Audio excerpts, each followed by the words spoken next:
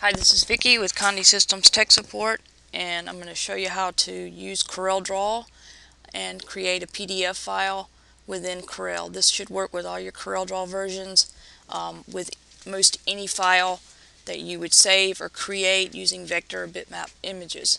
So once you have a document open and you have something on the page, which here I have a template, we're going to use that as a demonstration.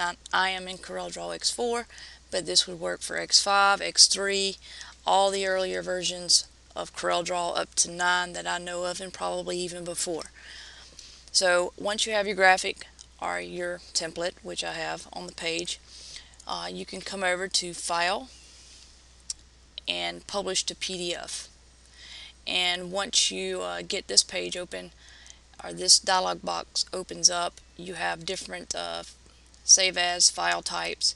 You also have some PDF presets that you can use for detailing your saved item.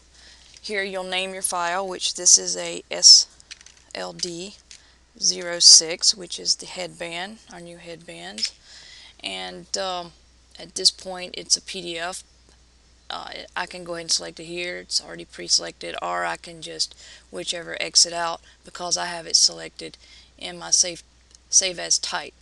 So PDF is a great format for using with both Adobe Illustrator. It's a convertible file. It will work with most any graphic programs. It's a great way to save items when you're not quite sure what format the other person, if you're sending a file, what format they need. PDF is a great way to interchange files. Now that I have that, I'm going to click Save, and it's asking me if I want to overwrite it, which I'm just going to say yes because I'd already had it saved. So again, this is how you create a PDF file from within CorelDRAW, and that's Save, Publish to PDF, and then change your settings as you need to.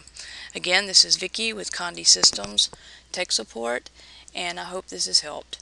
Thank you for your time.